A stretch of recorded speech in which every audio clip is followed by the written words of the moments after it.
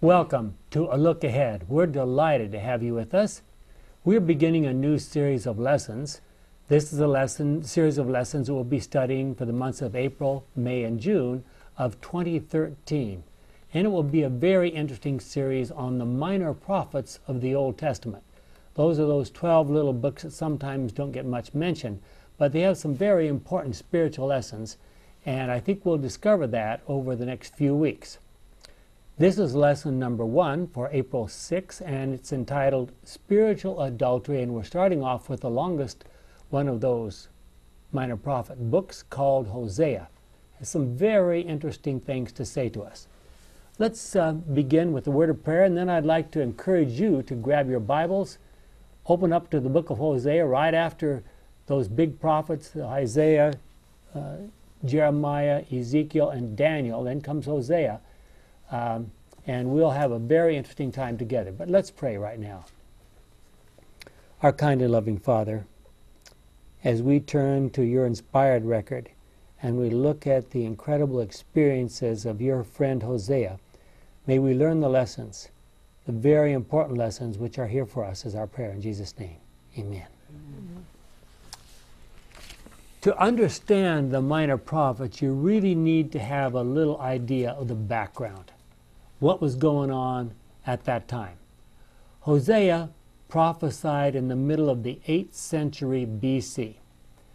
He probably started around 855, 755 or so, down to probably the demise of the northern kingdom of Israel in 722, 723, 722, we're counting down,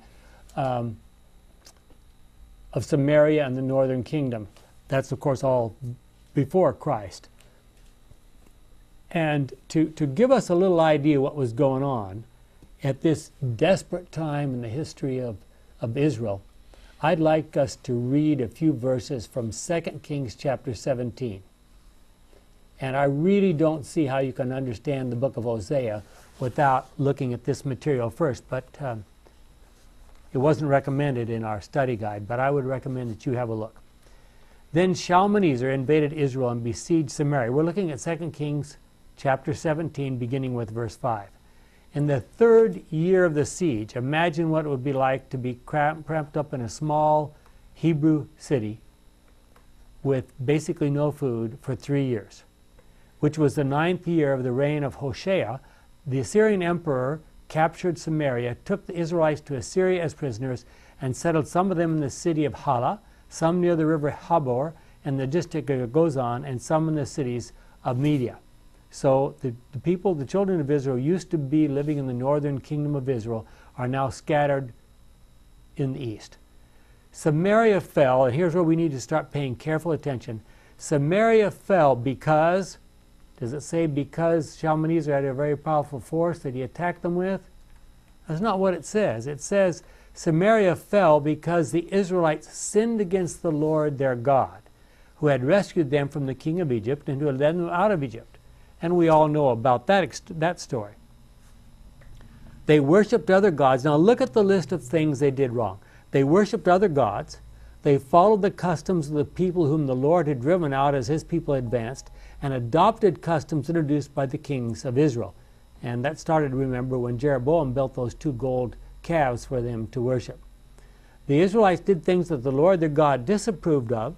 They built pagan places of worship in all their towns, from the smallest village to the largest city. Pagan places of worship. On all the hills and under every shady tree, they put up stone pillars and images of the goddess Asherah. Now, she's the female fertility goddess, the consort of Baal, who's the male fertility god.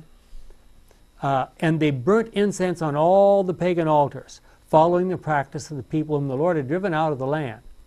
They aroused the Lord's anger with all their wicked deeds and disobeyed the Lord's command not to worship idols. I don't have enough fingers to keep counting. You can count for me.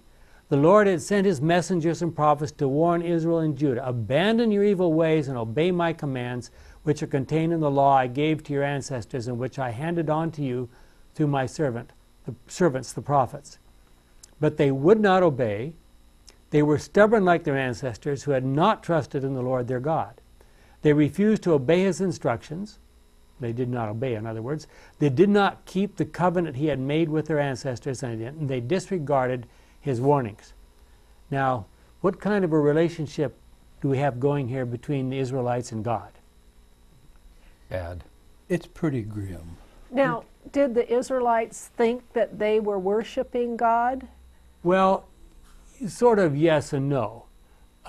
Basically, they were going back and forth between worshiping at the temple well, it wasn't Jerusalem in those days. Now they don't even have a temple in the northern kingdom of a true temple in the northern kingdom of Israel.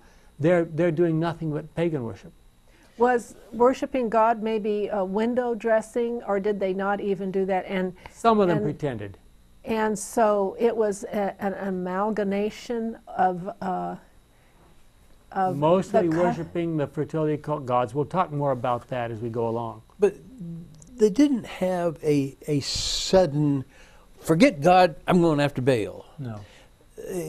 As I understand it, it started like in Solomon's day, where he took in some wives and some other people, and basically said, we need to be friends with these people. We need to understand their culture. We need to, and perchance we will win them if we're part of them. And then they just go on, and it deteriorates. It became really severe in the days of Ahab and Jezebel, because Jezebel's father was a priest of Baal from Sidon. And she came with this specific intention of introducing her God to the children of Israel. And this is the result. Well, what did they do to make all this happen? What did they do? They worshiped Israel. I mean, first what happened, there was a split between North and South. Yes. Mm. And so you had the Northern Kingdom, you had the Southern Kingdom. Mm-hmm. Then you had the kingdom in the north that was jealous of the southern kingdom because they had the temple in Jerusalem. So you had these kings of the north premeditatively trying to get their population to not to go to God anymore. Mm-hmm. That's why what they're trying to do politically. They were trying to get the people to stay north and to go to a different type of religion. That's what they were trying to do. Yeah. Now when that started, when the split started, the southern kingdom was going to go up and fight them and bring them back. But God said, "Don't do it. This is I'm doing this." Mm-hmm. And so they didn't do that. So you got this split here. You got all this stuff happening, and it sounds like God did it. Well, God said, basically he said, do whatever you can to stay away from this pagan stuff that's going on in the north. That's what he said to the people in the south. And remember, but it looks like the kings did not want them to do that. That they actually tried to get them not to come down to the southern part. That is correct. They didn't want. They were afraid that if the people from the north kept going to worship at the temple in Jerusalem in the south, that some of them would say, well, man, it's a lot nicer over there. Why are we sticking with this nonsense in the north? Let's go back and join the people in the south. But I see something else is happening. It seems like Israel was always following God according to their leaders. Most of the time, that's correct. And it looks like God was trying to get them for the first time to individually worship God apart from what their leaders say. Well, I mean, what would you do if you were God? And the leaders are going downhill as fast as you can go. Well, what if he needed to have his people individually come to him instead of coming as a group according to what their leaders wanted them to do? Well, that's what it looks like to me that's happening here. Yeah.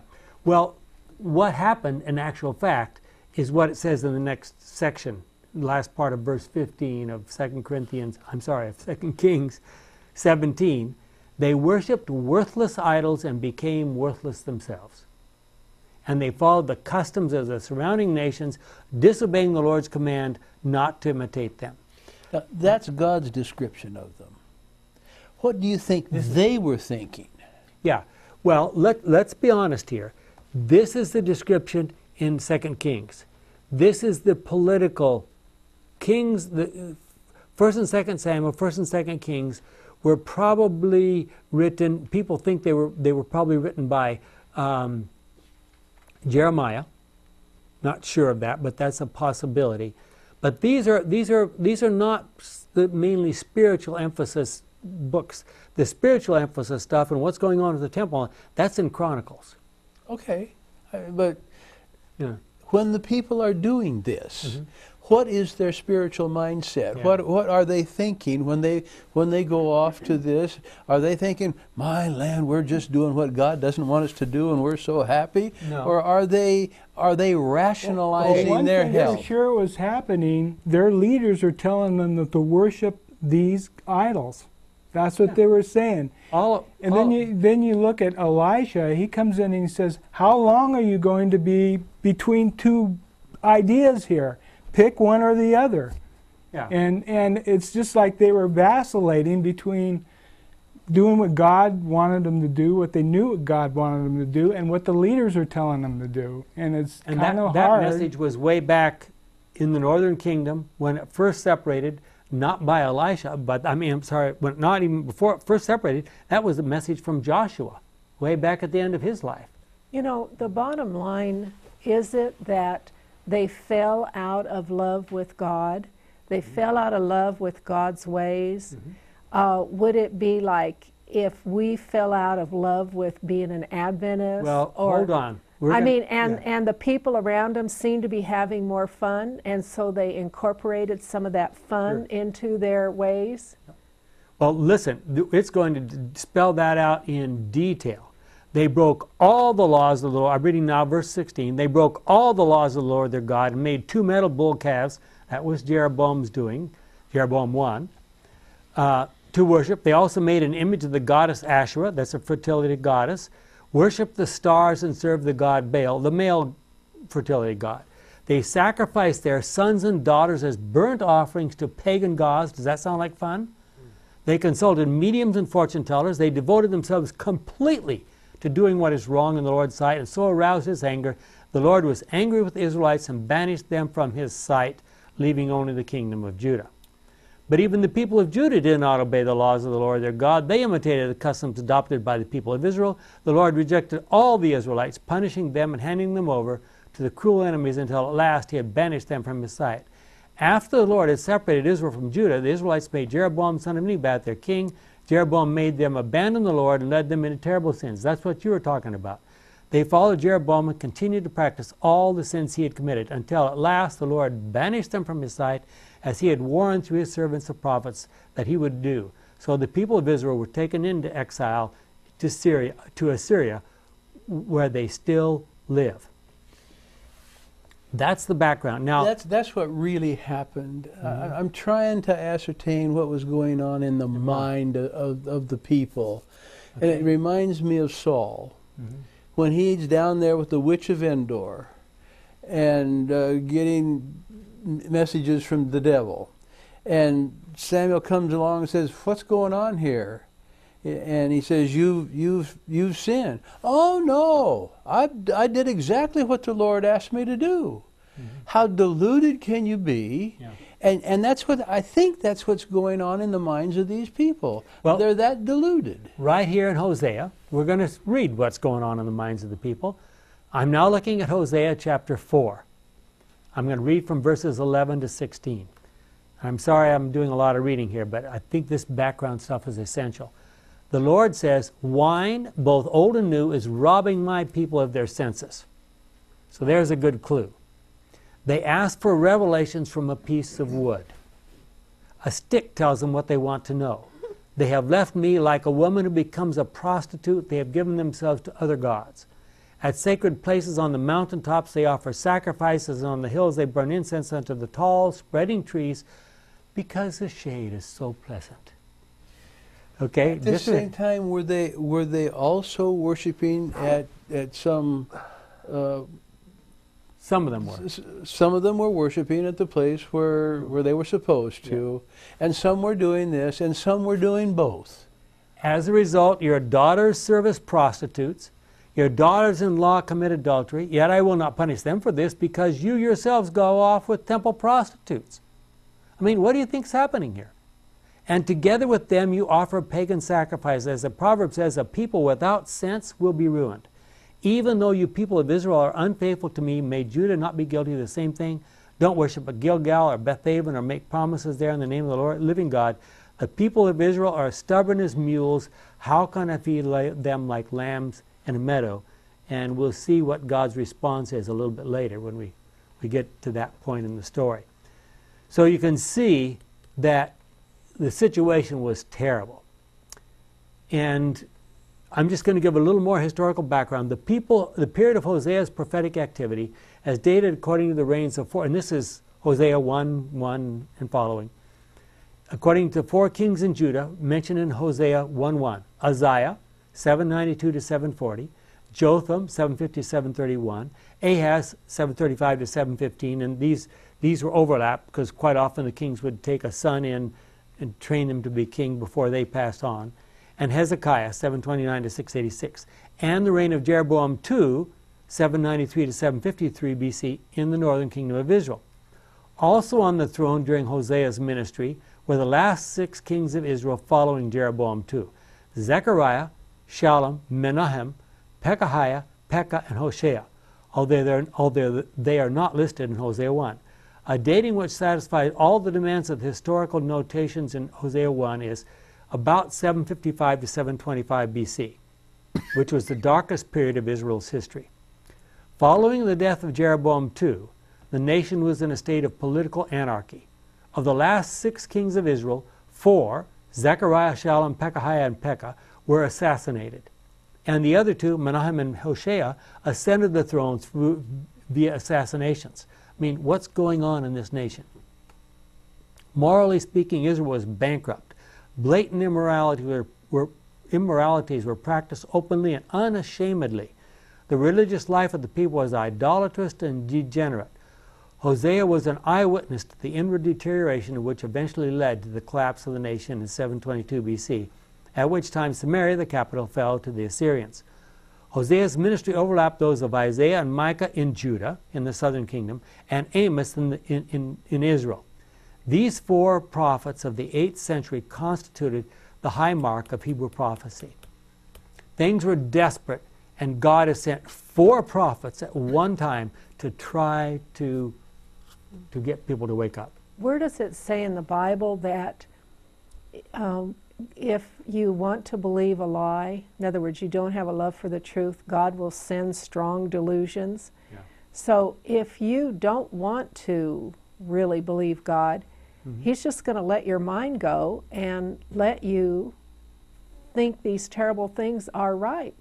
I mean, what a horrible thing to have a God to give up on your mind and let you go into strong delusions. And what you see is, if you look at the history of just the kings in the northern kingdom, there is not a single one of those kings that's described in the Bible as good. Now, in the southern kingdom, there were some bad kings and some good kings, and it went a little bit like this. They were sort of going down gradually, but at least there were a few good kings. In the northern kingdom, there's not one. It was just down slope. Now, were these prophets appreciated, these 4 that were going around and saying, hey, you're not doing well? No. Okay. So, and this is even 4 prophets that are named, that we have record of, that we have their writings. There may have been many others whose writings we don't have. And remember that in the northern kingdom, as the northern kingdom is first getting started, what 2 very important prophets, well-known prophets, ministered in the northern kingdom? The one prophet that pulled their beards when they didn't obey? Is that? No, that's later. Okay, that's later. Okay. The first 2 very important, well-known prophets were Elijah and Elisha. They were prophets sent to the northern kingdom. They didn't minister in the southern kingdom. They ministered in the northern kingdom. And that was, of course, in the days of, well, initially in the days of Ahab and Jezebel, and then following after them. So what does God do with this picture? Well, a question. Is God actually punishing these people, or is it like the Garden of Eden when God said, if you sin, you shall die?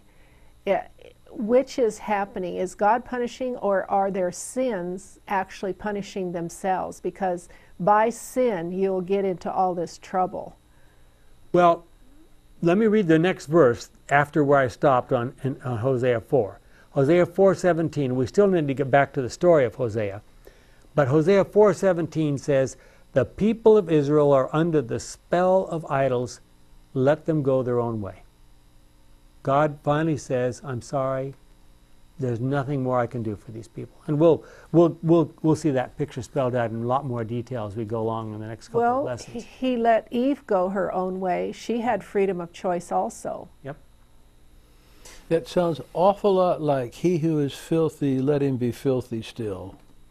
And you're starting to talk about parallels with another part of the Bible that we're going to focus on here. Well, the book of Hosea doesn't start out with all this background, because Hosea and everybody he was writing to in his day, they knew what was going on already. These fertility cult shrines that were everywhere promised that if you worshipped at their shrine, you got involved with their worship, that the belief was, if you do these things, your crops will grow better, your animals will have more babies, etc. And this is the way to get prosperous.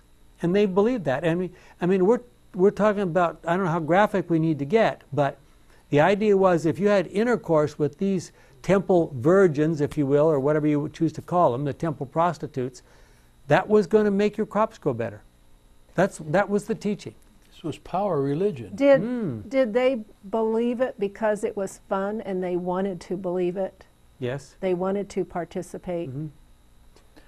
I think a lot of it is because of leaders telling them that this is the way to go. Yeah. I mean, when they built those 2 calves, the leader came out, the king came out and says, look, these are the gods that took you out of Egypt. And they said, what? You know, and he just kept saying this kind of stuff. And what happened as a result? The young man came and said, you're wrong. And he couldn't move his hand and the whole thing. I mean, that should have stopped the whole thing right there. The only problem is that young man died mysterious death, and so... Mysterious, yeah. Well, it wasn't mysterious. Well, you don't think that was mysterious when they walked by and saw this lion sitting there with the donkey right there? That's not mysterious? Well, you know, leaders tell you have to go along to get along. You have to go along or something's going to happen to you. It's very difficult to be out of step with the group. So I can't fault all the people, because maybe they're in survival mode and the leader had a threat over them. Well, it's just like sometimes, you know, we get some emails at LLBN about this Sabbath school here, and they said, well, how can you guys just talk whatever you want with all these questions? Because, you know, when I go to Sabbath school, I have to go with what the leader says. And I'm seeing a parallel here. Mm-hmm. And that's exactly what happens. If the leader tells you that you need to believe it this way, or the book says you got to believe it this way, you got to believe it that way. There's a difference between a leader and the Holy Scriptures as a book. And it's I'm talking about major the difference. Sabbath school lesson, not just not the Bible. It's difficult to step out. You get picked on, you get slapped around, you get whatever. So, I know, it's pretty bad. So here's the way God pictures all this, and he pictures it to try to get people's attention. He pictures it with a lived out parable. And let's read about that now in Hosea 1, starting with verse 2. When the Lord first spoke to Israel through Hosea, he said to Hosea, go and get married, your wife will be unfaithful. Basically, your wife is going to be a prostitute. And your children will be just like her. Did he actually get married to a Yes. prostitute? Yes. And the same way, my people have left me and become unfaithful. Now, some people read the Hebrew very carefully here and say that she was a prostitute even before Hosea married her. And we need to talk about that. What do you think? Did she Well, become a prostitute after he married her? Or? This one says, "Go take thee a wife of whoredoms," Yeah. which would imply she was already one, or she couldn't have been named that. In light of, but it can be read with God's foreknowledge, a wife who's going to be a whore. That's what yours says. Your wife will be unfaithful, sort of like after you get married. Yeah. But put Ezekiel 16 in it, Yeah. and now you're back to Norm's position. Yeah. I mean, it's more graphic than. Yeah, exactly. If we look at the parallel, the history, as in verse at the end of the verse, in the same way my people have left me and become unfaithful. Well, the people of Israel were unfaithful the whole time Yeah. from before Egypt. So what happened? Hosea married a woman named Gomer, the daughter of Diblaim. After the birth of their first child, a son, the Lord said to Hosea, "Name him Jezreel, because it will not be long before I punish the king of Israel for the murders that his ancestor Jehu committed at Jezreel. I'm going to put an end to Jehu's dynasty, and in the valley of Jezreel I will at that time destroy Israel's military power." Gomer had a second child. Where was Hosea in this? Well, she may have been doing her business. Is it saying it's not Gomer and Hosea that had a second child, just Gomer? Second and third. This time it was a daughter. The Lord said to Hosea, "Name her Unloved." Imagine calling your daughter unloved. "Because I will no longer show love to the people of Israel or forgive them. But to the people of Judah I will show love. I, the Lord their God, will save them, but I will not do it by war, with swords or bows or arrows, or with horses or horsemen." After Gomer had weaned her daughter, she became pregnant again and had another son. The Lord said to Hosea, "Name him Not My People." Because the people of Israel are not my people, and I am not their God. Now, if you walk around and you say, "Oh, how are your children?" Well, here's the one that represents the fact that his ancestors killed all the former kings of Israel. And this one is called Unloved, and that one's called Not My People. How do you like those names? I mean, I don't know. It might even have got some people's attention. How is this being presented? I mean, was Hosea a well-known person? We don't know that.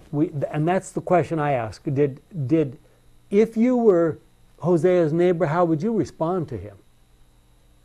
If I were his neighbor, I might respond in one way, but how about the person 5 miles away? Would they even know? Yeah. And we don't so have then that the question, and that's the very good question, that would be my next question. If you were Hosea, and this was your story, would you write it out and then stand at the entrance to the temple and say, "Folks, let me tell you my story"? I've got Well- kids named. Exactly. You think God told him to stand at the temple?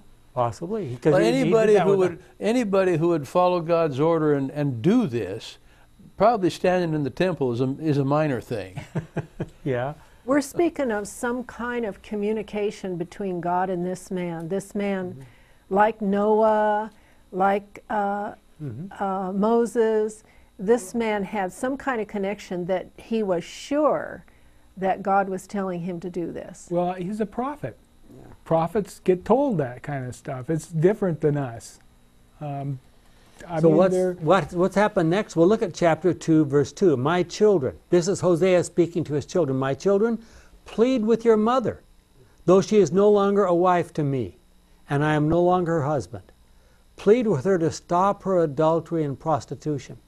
Now here's Hosea trying to get his children to plead to their mother. "If she does not, I will strip her as naked as she was on the day she was born. I will make her like a dry and barren land, and she will die of thirst. I will not show mercy to her children. They are the children of a shameless prostitute." Sounds like Revelation Yeah. for I mean- prostitute. Is he giving God credit for these words, or are his children saying, "Look what Daddy's saying"? Yeah. Who knows? I mean, you can read it as well as I can. It looks like he's saying it. Yeah.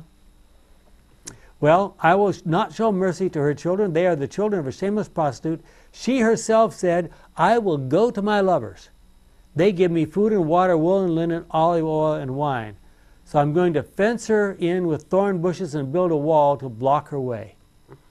And that's how you keep your wife at home. She will run after her lovers but will not catch them. She will look for them but will not find them. Then she will say, I'm going back to my first husband. I was better off then than I am now. She would never acknowledge that I am the one who gave her the corn. Now it's God talking. The corn, the wine, the olive oil, and all the silver and gold that she used in the worship of Baal and so forth. Well, and so what happens? Drop down to chapter 3. We don't have time to read all of this. Doesn't it say someplace that in the end times the people will search for the Word of God and won't find it? Yes. That's sort of like searching. Yeah, exactly. That's Daniel and Amos both have that idea.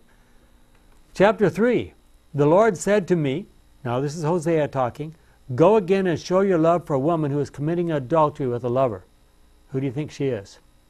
You must love her just as I still love the people of Israel, even though they turn to other gods and like to take offerings of raisins to idols. So I paid 15 pieces of silver and 150 kilograms of barley to buy her. That's a month's wage. A month's wage. I told her that for a long time she would have to wait for me without being a prostitute or committing adultery, and during this time I would wait for her. And we'll come back and talk about how God responds here, but we've got to keep moving on. Why wasn't she stoned? Yeah. I don't get that. Well, everyone at that time, the whole city, the whole nation was involved in wickedness. There was no one to stone anyone. No one to throw the first rock. well, and look at this. I mean, seriously, did Hosea marry this woman because maybe she was the best one she could find? We look at this and, oh no, look at this awful woman. Why did he marry this? She may have been the best woman he could find. Well, you know, I mean, in light of what we read in chapter 4. God had her going to a cesspool to find a wife. Yeah. well, you of course, know, just like in the Garden of Eden when Eve did that and Adam, they sinned, God provided a way for them. It looks like even though God's people are becoming prostitutes, God is providing a way again. It's if they respond. Yeah. Well, And if I might add, this book is obviously, it's very complex. God is definitely showing his anger against his people. And here in chapter 3, as you just finished reading, go show your love to your wife again, though she is loved by another and is an adulteress.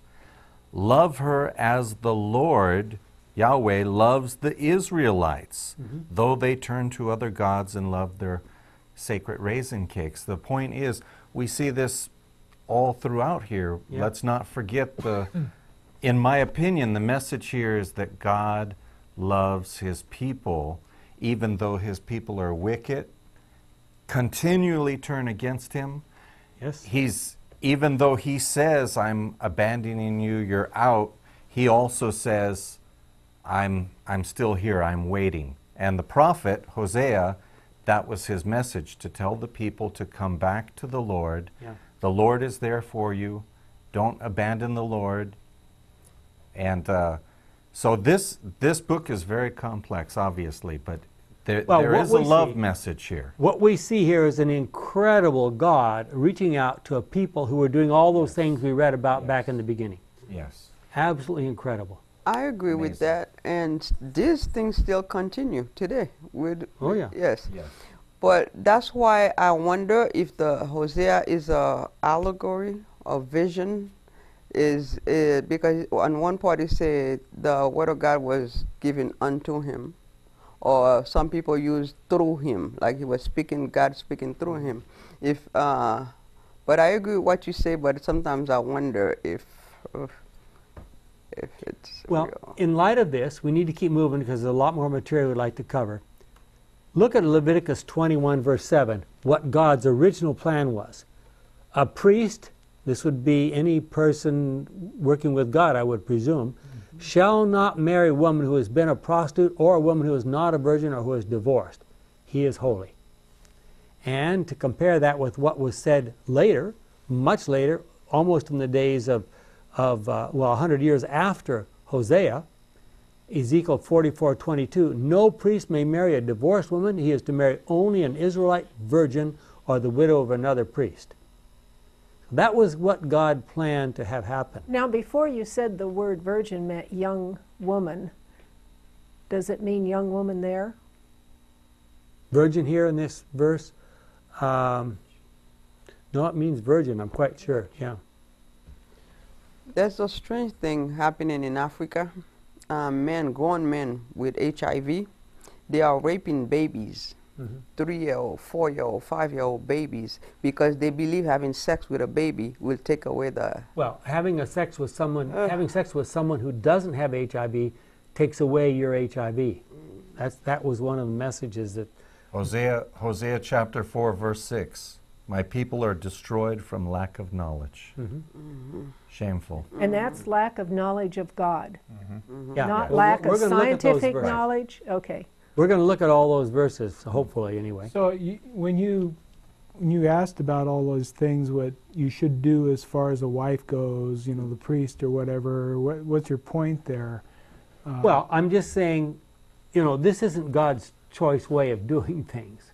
No. Obviously, this is a shocking, supposed to be shocking kind of thing to sort of grab people's attention. Okay. The whole life of Hosea you're Yeah. talking about. So even though God commanded him to do this, that's the reason. Well, because and he's trying to yeah. make a point. Okay. And he's trying to make it... So now we've seen enough of the history. We've seen Hosea's story a little bit. I read you the background. Okay. Now, let's pretend for a moment that each one of you is in the place of God. What would you do? With the people of Israel, or with Hosea, or the people of Israel? The people of Israel. I don't think I would be as patient as God, but... You would take action a little bit Were sooner. there any good ones in there, like Noah, Well, like there's Job? Hosea. That might have been, with the time of Isaiah, was it Elijah? Yeah. He said there's 7,000 that haven't bowed the knee to Baal, and the timing is not a whole lot different No. than what we got going here. So, Yeah, the whole history of the northern kingdom of Israel was about 150 years. But that's a creative way to teach, though. You got to admit. I mean, it makes a good point. Yeah. So I don't know what else you could do. Did they recognize the meaning of the story, that they were the prostitutes and had gone from God? Did they Well- recognize it? I think so. I think it was obvious. But we don't know. We don't know where. See, we don't know where Hosea lived. We don't know whether he was in Samaria and he had a chance to speak to the people of Samaria at the headquarters of the nation, or whether he's from one of the local villages. If he was from a small village, I mean, how many people? I mean, several questions. First of all, how many people would even know Hosea? Right. 2, how many people would care about what was going on in his life? But he wrote a book. Yeah, which Well, would be there quite isn't remarkable. much other history around that, Yeah. around him. So he could have been a well-known person. Yeah. He could have had a lot of significance in what was going on, what the news was, and Usually what people were saying and what the opinions were. Usually, if that's the case, it will say, well, he was the secretary to the king, or he was the, to give you an idea that, oh, yes, this guy has some impact. But I suspect that as a prophet, he was telling this story real time. Yeah. That he's saying, look, God has told me to go down and do this. And here's the reason, because you are, and this story played out in real time, and I think an awful lot of Israel knew about it. I hope so. I hope so. I mean, obviously it didn't make much difference, because within 10 years after most of this is happening, the nation's gone.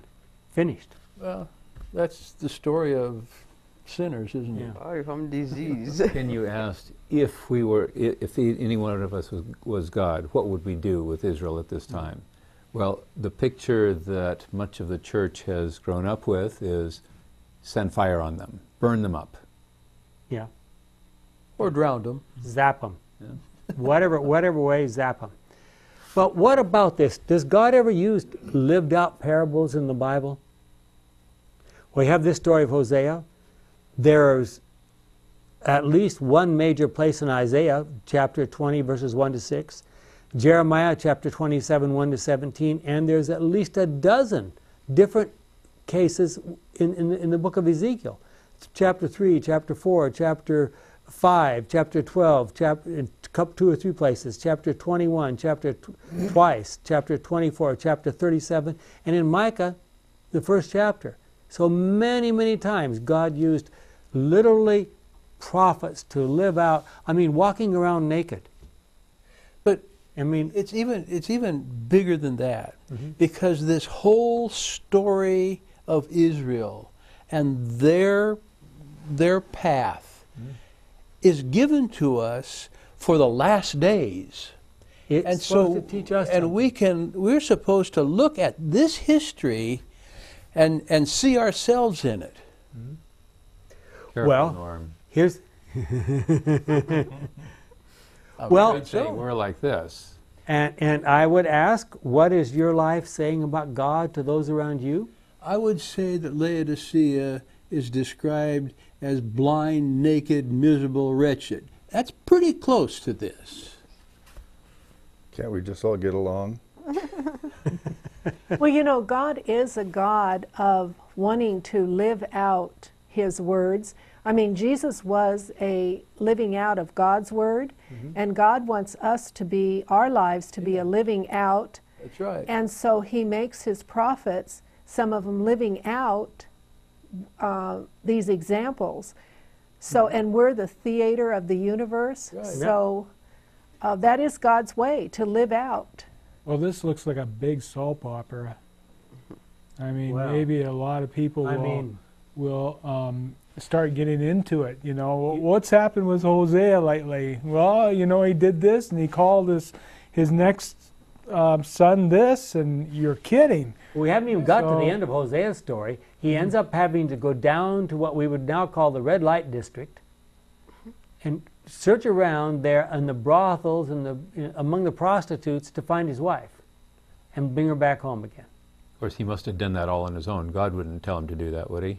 God told him to do that. And I'm at my next question to you. What would happen if you saw your pastor wandering around among the brothels looking for his wife, or even there for any other reason? But if he wrote a book and saying how this is related to what the people are doing, like they just had the Academy Awards, the whole thing. They have this little statue, and they're giving it to one another, and all this glamour and stuff, and you just wonder, is that an idol? Are we doing this now? Yeah, well, it's time for us to start asking some serious questions. In Hosea's day, the offerings and sacrifices and money that should have gone to the Levites in the temple in Jerusalem were going where? To the fertility cult shrines and temples on the hilltops. What would be an equivalent today?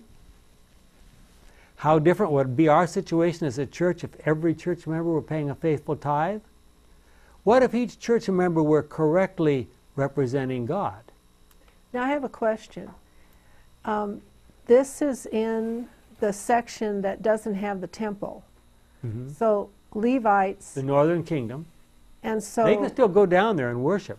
so they were supposed to still give their money to the temple. Well, Where they there were Levites scattered all through everywhere. The Levites weren't all around the temple. So there were actually some Levites still doing what was right. Yes. Okay. Yeah, in the northern kingdom. But we have to be careful. Remember that way back in Judges 19, there's a story of a Levite who lived in the northern kingdom and ended up with his second wife, cutting her up into pieces after she was dead in a sex orgy thing, and she, started a war and so forth.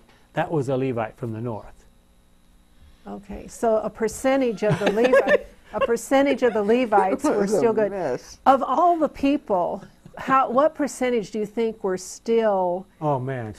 Well, what did Elijah say? He says, I'm the only one left. I'm the only, he lived there.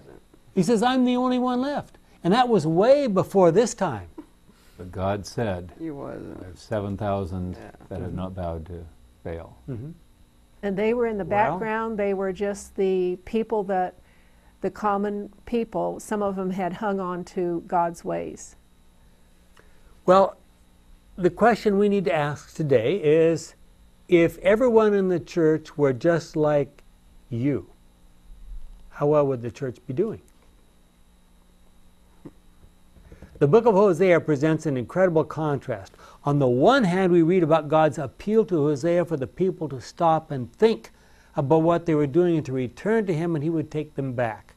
I mean, they had plenty of history to see what would happen if they were faithful to God, and plenty of history to see what would happen if they weren't unfaithful to God. On the other hand, we read about the dire consequences of not doing so. How much more can God do for these people? At what point does God have to say, I'm sorry, there's nothing more I can do for you? God's always ready to take us back, but are we willing to come back? Or are we too attached? Now, forgive me, I'm talking about the 21st century now, AD, not BC. Are we too attached to our sins? God will never force us to come back. By the way, as a side note, if you're interested in looking at these materials and all the documentation that we're talking about here, those things are available on our website, theox.org,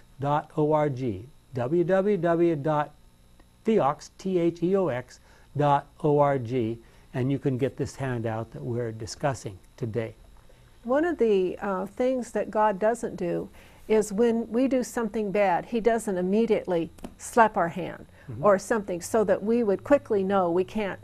What he lets us do is use our own morals, our own morality to correct ourselves. Our own And thinking. the punishment isn't until down the road. And so then we think that there's no punishment for doing this because, like in school, we didn't get wrapped with a ruler right away. So, and God gives us enough rope that we hang ourselves. So does And- God need to wrap us with a ruler? That would have a different kind of God. Then we'd know that we were going to be wrapped with a ruler all the time. So if But we weren't God- wrapped with a ruler, we'd know we were doing okay? Are you saying over time? Well, I'm God, speaking right at the moment. God wants people who can live in heaven without having to be wrapped with a ruler. That's right. So am I doing okay now? I think I should have been wrapped with a ruler a couple times today. Well, look at Hosea 2, starting with verse 12. God is doing everything he possibly can to reach out to these people. And here's his words. I will destroy Israel's grapevines and her fig trees, which she said her lovers gave her for serving them. I will turn her vineyards and orchards into a wilderness. Wild animals will destroy them. I will punish her for the times that she forgot me when she burned incense to Baal and put on her jewelry to go chasing after her lovers. The Lord has spoken. But Is God threatening them? Is he... Is this God going to do this, or is it saying this is going to happen when I step back? This is what's going to happen to you. That's my question. Is this God letting out enough rope so that they can hang themselves? Verse 12, first words, I will destroy her grapevines. It doesn't say they will destroy their own grapevines. It makes it sound like God is taking an active role. It does. I think he is willing to take that position. But does he really do that? That would be a good question. That's the question we need to answer. Well, one thing's for sure, he let it happen. Yes. Yes. So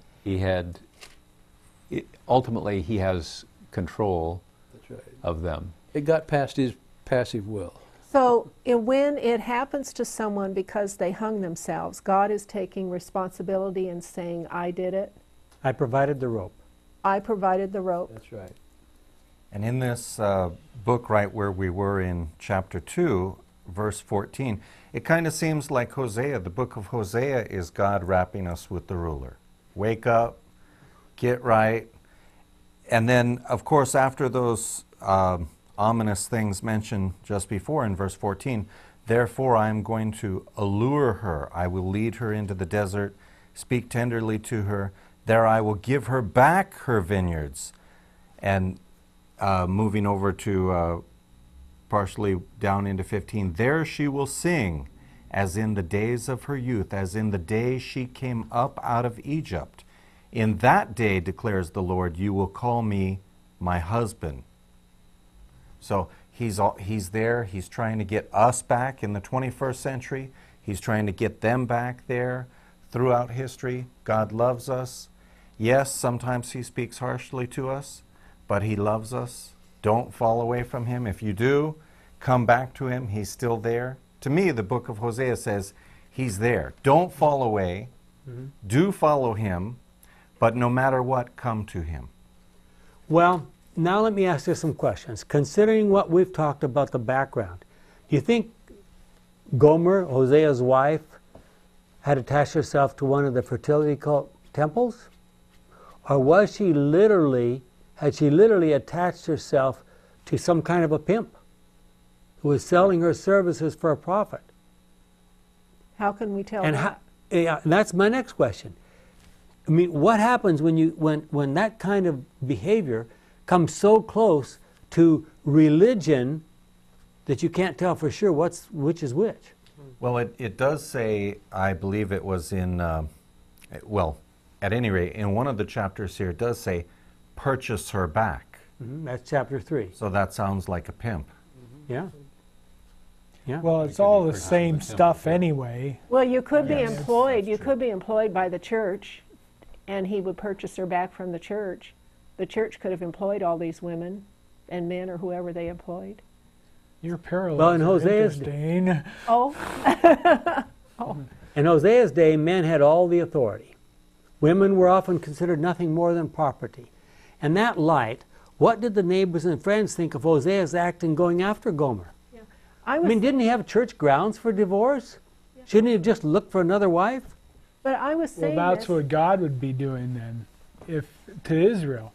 He would be looking for another wife then, but he was still going after them, trying to get him to come back. What's the parallel of another wife? God's looking for another nation, another people? Well, us? Just like he could have with Moses, remember? Let me destroy these guys and I'll raise you a nation up, Moses. He could have been doing the same thing again. He was teaching Moses there. Yeah. But what happened here? Maybe I was misunderstood. The temple prostitutes had to all be hanging around the temple for a reason. Either they were employed or they earned money. So, or they were fed. Or they were fed. Okay. Just fed and taken care of. It said she got, it named the things that she got from, and then she was going to go collect those things because that was important. Well, what are we supposed to learn about God in all of this? Look at some passages. Turn to chapter 4 and read the first few verses. The Lord has an accusation to bring against the people who live in this land. Listen, Israel, to what he says. There is no faithfulness or love in the land, and the people do not acknowledge me as God. They make promises and break them. They lie, murder, steal, and commit adultery. Crimes increase, and there's one murder after another. It sounds almost like you're reading the newspaper today, doesn't it? And so the land will dry up, and everything that lives on it will die. All the animals and birds and even the fish will die. Is God making a threat there? No, he's describing the way it will be after he comes. Well, but who controls the reins? Huh? We'll drop down to verse 17, which we already looked at this once. The people of Israel are under the spell of idols. Let them go their own way. After drinking much wine, they delight in their prostitution, preferring disgrace to honor. They will be carried away as by the wind, and they will be ashamed of their pagan sacrifices. And one more passage that goes with that, which we need to look at, and that's chapter 6, verse 6. Turn over there if you will. This gives us a hint. And let me start with verse 5. That is why I have sent my prophets to you with my message of judgment and destruction. What I want from you is plain and clear. I want your constant love, not your animal sacrifices. I would rather have my people know me than burn offerings to me. Now, if you know something about Hebrew parallelism, what does this mean? Well, clearly the animal sacrifices belong with the burnt offerings to me, right? So I want your constant love is parallel to I would rather have people know me. So what is he saying here? He's saying if you really knew God, you would love him. So what is that saying about all these people in Israel's day, in Hosea's day? They didn't care to study about God or know him anymore. They had virtually no knowledge of the truth about God. So it was a pretty sad situation. Ellen White comments about it in the book Testimonies for Church, Volume 2. Poor rich men professing to serve God are objects of pity. While they profess to know God and works they deny him. How great is the darkness of such. They profess faith in the truth, but their works do not correspond with their profession. The love of riches makes men selfish, exacting, and overbearing. Wealth is power, and frequently the love of it depraves and paralyzes all that is noble and godlike in man. Could that possibly be describing anybody living in our day? Do we know the truth about God today? Do we know the correct picture of God as presented by Jesus from his time here on this earth? Do we know the Father, the Son, the Holy Spirit as we should? Well, Jesus says in John 17, to know the Father and the Son is eternal life. Mm-hmm. So that means that we need to know the truth about God. We need to be perfectly clear on that.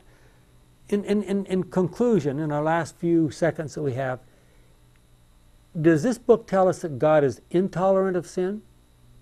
If so, why? Can we learn to love sinners while we hate sin as God does? Do we really believe that sin is deadly? Could we become intolerant of sin? The book of Hosea is an incredible experience. We'll look at some more aspects of the book of Hosea next week. Plan to be with us at that time. The story gets even greater. See you then.